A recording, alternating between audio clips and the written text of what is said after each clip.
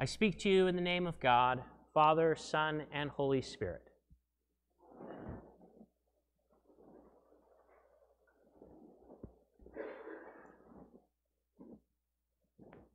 I was reminded this week of a man named Dietrich Bonhoeffer, who was a Lutheran pastor in the middle of the 20th century and one of the founding members of the Confessing Church, which was the very small segment of the German Lutheran Church who stood up against Hitler and who protested against the genocide of the Jews during World War II. And before World War II, of course, Dietrich Bonhoeffer made his name as a theologian, as an author. He wrote a very influential book simply called Ethics, in which he, among other things, presents a biblical and theological and very logical defense of pacifism, of the stance against war, against violence of any kind. And during World War II, though, as things progressed, as he saw what was going on around him, Dietrich Bonhoeffer, became embroiled, along with some of his family members, in a plot to assassinate Hitler. There were some high-ranking Nazi officials who were involved in this plot, and I won't go into all the details, but the plot was discovered, and Dietrich Bonhoeffer was arrested and thrown into prison in 1943.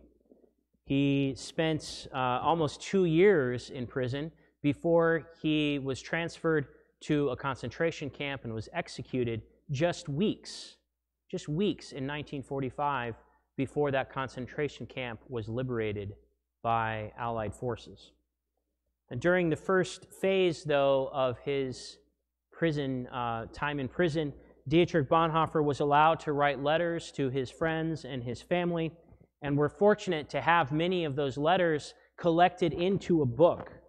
And so I just want to read a very short segment of one of the letters that he wrote to his friend. It was in late November of 1943. He was in a Nazi prison, and he was thinking about the church calendar. He was wishing he could be in church with his beloved church members, and thinking about the season of Advent, which was about to begin. And so he wrote one of his friends, and he said this: "Life in a prison cell may well be compared to Advent. One waits, hopes, and does this, that, or the other, things that are really of no consequence. The door is shut and can only be opened from outside."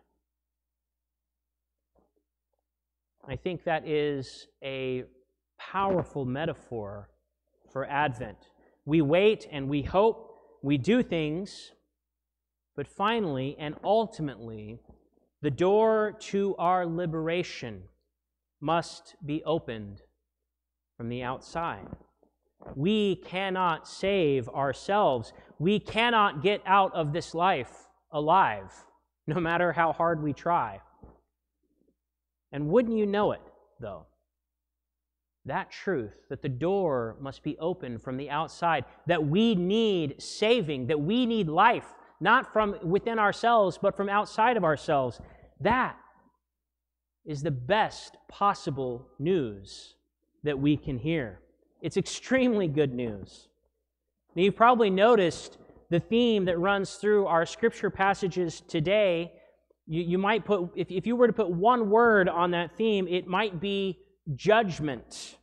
And in fact, this fits with an older traditional scheme for Advent, where each Sunday of Advent was given a particular theme. The first Sunday of Advent was death. The second Sunday of Advent was judgment, which today is the second Sunday of Advent. The third, hell. And the fourth, heaven. Now, I don't know about you, but nothing decks the halls with bells of gladness like focusing on death, hell, and judgment, right? It might seem a little bit morbid, But before we write all that off and we go back to our joyful Christmas music and our tinsel and our Christmas lights, nothing wrong with any of that. But we are invited here to consider how considering these themes, considering something like judgment, might just be the key that unlocks for us this most wonderful time of the year. Our Isaiah reading is all about judgment. It's a messianic prophecy about one who is coming to judge. It says that the Spirit of the Lord shall rest upon this person, this messianic figure, the Spirit of wisdom and understanding. He shall judge not with his eyes and not with his ears, but with righteousness. He will judge the poor, and he will decide with equity on behalf of the meek of the earth. He shall strike the earth with the rod of his mouth, and with the breath of his lips, and on and on. And this prophecy of a Messiah, of someone who will judge, of someone who will bring the justice of God to earth, only makes sense in the context of oppression. Isaiah was written to people who were not receiving justice, who were receiving the opposite, in fact, like Dietrich Bonhoeffer, who were oppressed and repressed, thrown in jail, exiled to a foreign country. And this is a prophecy of hope, but that hope is the judgment of God. The judgment of God is an aspect of God's love, of God's mercy, of God's grace. Isaiah speaks of a shoot that shall come out of the stump of Jesse. Jesse, of course, was David's father, and the whole line of the kingship of David is what this passage is talking about. The Messiah is going to come back to restore that line of kingship, that royal line of Jesse, the father of David. And so there's this image, this powerful image of this beautiful tree, the royal line of David, the beauty of Israel and Judah being cut off. The people are exiled. There's just massive upheaval. And this is a message of judgment, but it is also a message of hope, because from that stump, a new shoot will spring forth. And we go to the Gospel of Matthew, and we read about John the Baptist. Hundreds of years, 400 years or so after Isaiah, we have John the Baptist out in the wilderness of Judea, and he is preaching repentance. He's telling people to turn around, to change their thinking, because the kingdom of God is near. And Matthew tells us that this is a fulfillment of the prophecy of Isaiah. We're meant to go back to all those prophecies of Isaiah, the prophecies of a new Messiah appearing, and we're supposed to understand what John the Baptist is doing in that context. John the Baptist is not the Messiah, as he makes plain, but he is that voice crying out in the wilderness, trying to get ready, trying to get people to prepare for the coming of a new order, a new kingdom, a new king, a new Messiah. And so all these people are coming to the Jordan River to be baptized. They're confessing their sins, and among them are these religious leaders, the Pharisees and the Sadducees, and they're coming for baptism, and John sees them. And of course, this is classic judgment, right? He says, "You brood of vipers, who warned you to flee from the wrath to come?" And we think about that, and it's easy in Christian history. It's always been easy to blame the Jewish people, in fact, and to call them the brood of vipers, and we sort of associate them with Pharisees and Sadducees. And of course, that's evil and that's wrong to blame Jewish people. We might blame religious leaders. We might, you can blame me if you want. You know, we might want to blame anybody but ourselves. We might want to see anybody but ourselves as the brood of vipers. And we might want to see anybody but ourselves as deserving of the judgment of God. But again, we're invited in this time to reframe our understanding of what judgment means. You know, I think it's true that it's impossible to flee from the wrath of God to come, and at the same time, what John says, bear fruit worthy of repentance. The fact is, we don't need to flee from the wrath of God. And the fact is that bearing the fruit worthy of repentance can come only when we realize that the judgment of God is one side of the same coin as the mercy of God. And so John goes on, and he has this really interesting phrase, and I don't know if you picked up on it. He's talking about God being able to raise up stones as ancestors of Abraham. In a second, he's going to talk about Jesus, this new Messiah, whose sandals John is not worthy to carry. But he says this, he says, even now the axe is lying at the root of the trees.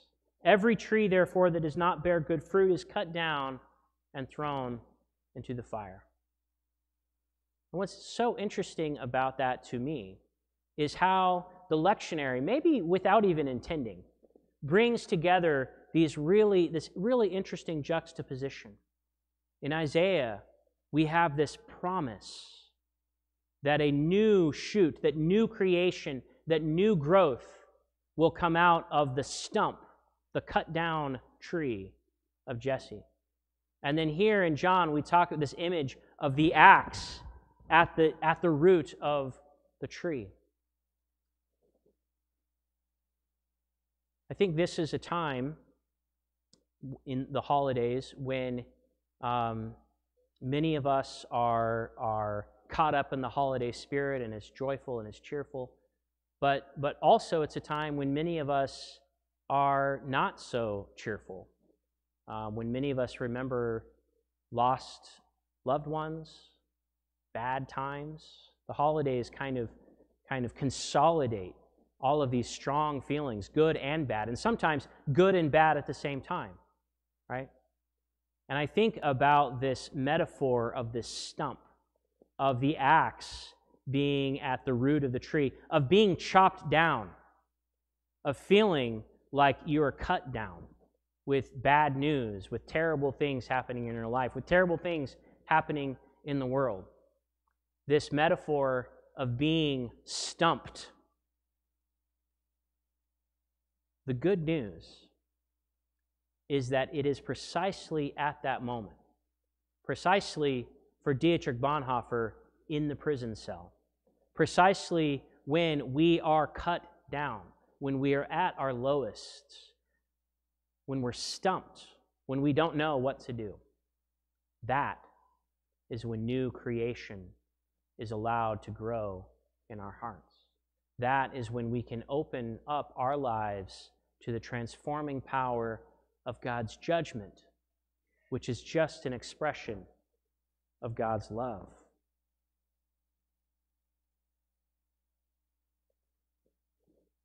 I think our experience of human injustice, of human judgment, we've all experienced judgment, haven't we? All the ways that people in our lives have tried to put us in our place. All the ways that people have judged us and told us that we are this way and there's no way that we can change, that our place is on the bottom. All the ways that human beings, that our society tries to make things right over and over again, and in the end it feels like we just make things worse.